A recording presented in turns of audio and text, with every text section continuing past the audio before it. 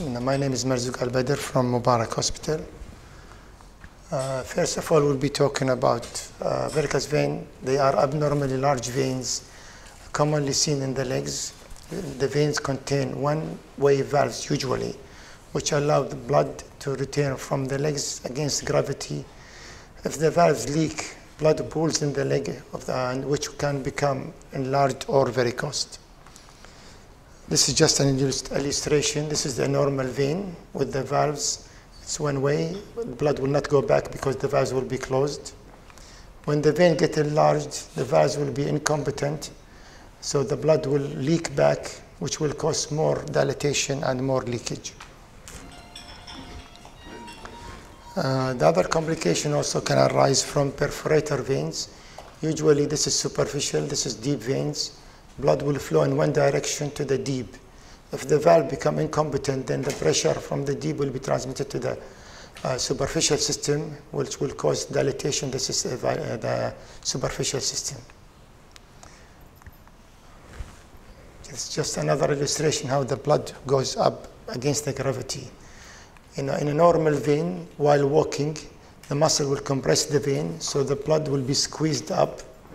When the muscle relaxes, the vein will get, the blood will not come back because the valves will be closed. Like in this situation, if there is leakage, then the blood will just go back down in the legs. The risk factor for developing varicose veins are, usually associated with age, family history. Secondary veins will develop after DVT, history of phlebitis, of course, obesity, standing occupation, pregnancy, and it's more common in female genders. Other risk factors are incriminated, which are smoking, hypertension, oral contraceptives or hormonal replacement therapy, physical activity, and constipation. Symptoms of varicose veins are usually common, affecting 1 to 15% of adult men and 20 to 25% of adult women. As we said, it's more common in the females. Usually, it affects most of the time, saphenous vein insufficiency is the most common form of varicosities, and that's what we're talking about, the long saphenous vein actually. Symptoms, most of the time, is either cosmetic or sometimes the symptoms will be misleading, so patient will give like pain, fatigue, muscle cramps, or heaviness in the legs. It could be associated with edema. There could be skin irritation in the form of eczema. I'm sorry, this is it's a big slide. Or it can be complicated by ulcers. It has been classified into different stages. All the stages can be symptomatic or asymptomatic. From the clinical point of view, we divide them onto CO, that's no clinical signs. One, small varicose vein or telangiectasia. Two, large veins. C3, associated with edema. 4, associated with skin changes, but no ulcerations. 5 is with healed ulceration, or 6 with chronic active ulcer. Etiology can be congenital, as we talked earlier, primary or secondary. The anatomy, it's always involving the superficial veins. The deep veins, if they are diseased, of course, the disease will be transmitted to the superficial veins through the perforators. The pathophysiology of the whole thing, it's either due to reflux or to obstruction. In either way, there is increased venous high pressure in the deep system. The other classification that we use mostly clinically is nearly the same thing. CO, no visible, but they could have symptoms of cramps, which then you only can diagnose it using the Doppler. C1, again, telangiectasia, varicose vein without symptoms, asymptomatic, or varicose vein with symptoms. The rest are the same. The clinical manifestation or classification, we only depends on 2 things actually. Nothing to see or feel, or telangiectasias, and they usually come for cosmetic reasons, or full blown picture of varicosities. And that's usually, most of the cases they come when they have the reticular vein. They hardly present here, actually. Most of the time they will go to the GBs with leg pains. The pathophysiology, this is how it looks. This is normal, or it could be non-seen. Telangiectasias, or sometimes we call it spider web, and full-blown picture of varicosities. This is the duplex findings. That's the skin on the top, muscles. This is the superficial and deep fascia. It looks like the eye sign. This is the long saphenous vein. And of course, you will follow it and see the flow of the blood by the duplex. This is just, all the slides will show on the different anatomical layout and variations. This is the long saphenous vein, which starts on the medial malleolus, or in front of the medial malleolus, going up on the side of the knee, all the way to the groin. The small saphenous veins start from behind the lateral malleolus and terminate in the popliteal fossa. Unfortunately, the videos are not working, so we'll just skip these. This is another illustration showing the long saphenous vein from the foot down all the way to the groin, and the small veins, saphenous vein in the back. And of course, we have also the accessory vein, which could be either most commonly the anterior, or sometimes the posterior, going inside the legs. So I said symptoms and sign. The commonest usually is heaviness, going down to pain, edema, night cramps, restless, paresthesia, and itching. Itching usually is associated with the hotness because of the extra blood in the lower limb.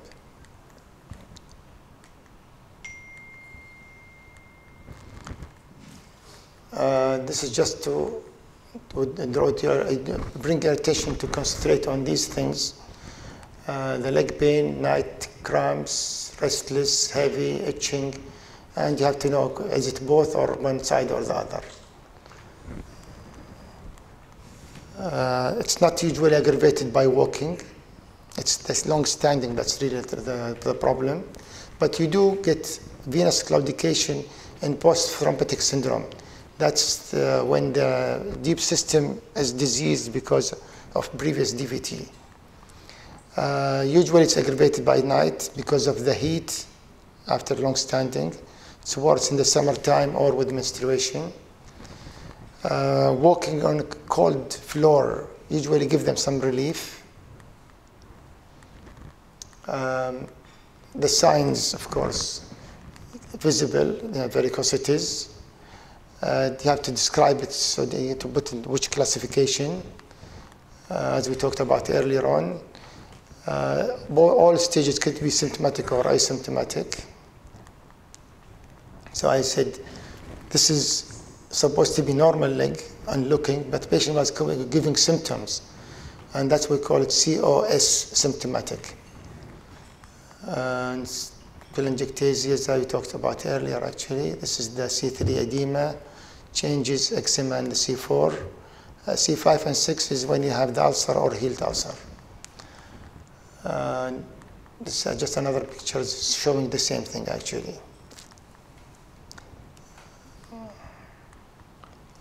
This is about the Doppler. I'm sorry, I don't have really the videos for the Doppler. So patient will present when it is most of the time symptomatic, cosmetic most of the time. You can see this, what we call spider web or telangiectasias, and sometimes you can see the draining veins or feeding veins, whatever. Same thing. This is again the same thing, telangiectasias. Until now we don't see the picture, but there is here picture of thrombophlebitis.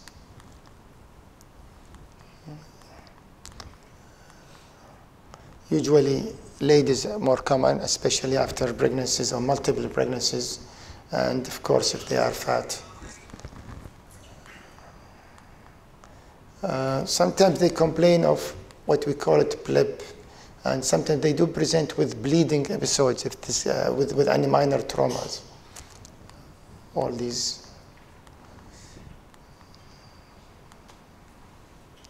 Varicosities with edema. Of course, all you know, pitting edema. I said this is the worst when it's eczematous, sorry. Eczema or ulcer development. Most phlebitic or the worst stages, usually there is edema which might mask the varicosities. Dermatitis, sclerosis of the skin. Sometimes skin is stretched. Leg appears shaped like a funnel, because of the stretching. Skin become rigid. Most of the time, treatment starts with compression. Compression will change from this picture all the way to this picture. Of course, at one time we will remove the veins, but compression will do the job from there to start with this. Skin atrophy is another complication of long-standing varicosities or post-phlebitic syndrome. This is ulceration, different type of ulcers. Varicose ulcer will heal once you remove, you make the patient like offload or stay in bed or you use stockings, then it will heal unless there is a it's complicated by an arterial issue. Differential diagnosis is called by duplex. Thrombophlebitis is when you feel it's tender, cord-like underneath the skin along the course of the long saphenous vein. We don't treat it at the time unless it is progressing all the way to the junction. We don't allow that. If it is below, then the treatment is just painkiller and stockings. You have to differentiate other reason for pain, which is most of the time orthopedic in origin. Sorry, it looks like varicosities, but actually it's muscle herniation through the fascia. So the treatment, I said, you can start by conservative, that is elastic stockings. Surgical, so we can do surgical, which is the classical way. You can do sclerotherapy. Now, most of the time, people are changing to endovenous ablation, either thermal, using the laser or radio frequency, or using, we are using these two actually here in Mubarak. This we haven't yet. It's like super glue. You put the glue inside the vein and you just stick it together. The last one is the new thing, which is Clarivane. It's mechanical and chemical therapy. I'm not going to talk a lot about the treatment because it's, no, we do it in Mubarak. You're not going to do it anywhere else. But patients should know, it's all involved putting catheters inside the vein and timonicet anesthesia to compress the vein and decrease the pain. And then it just burn the vein from inside, which is the long saphenous, not the branches or the tributaries.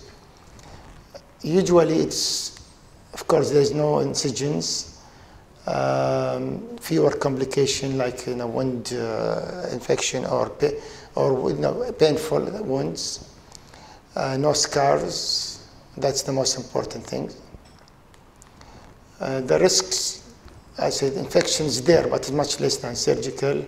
There could be bruising or bleeding at the puncture site. Thrombophlebitis. You should avoid getting too close to the junction because then you might thrombose into the thrombus will reach the the deep veins, which is the common femoral. The limitation, the most important limitation is if it was too tortuous, then you cannot put the catheter inside. The other thing is this is the venous seal. It's I said, which I call like the super glue. You put the glue here, you advance the catheter into the vein. Again, I don't have the video, and then you just really put, you can squeeze the glue outside, and you put compression for about 3 seconds, and then the vein just obliterate. The other one is this clarivane. It is mechanical and chemical. You put the catheter, which is like a hockey, inside the vein, and this will rotate in 3,000 RPM, which will cause the vein to go into spasm. It will destroy the intima, and then you can also squeeze the sclerosing agent, which will obliterate the vein. And that's about all. Thanks a lot.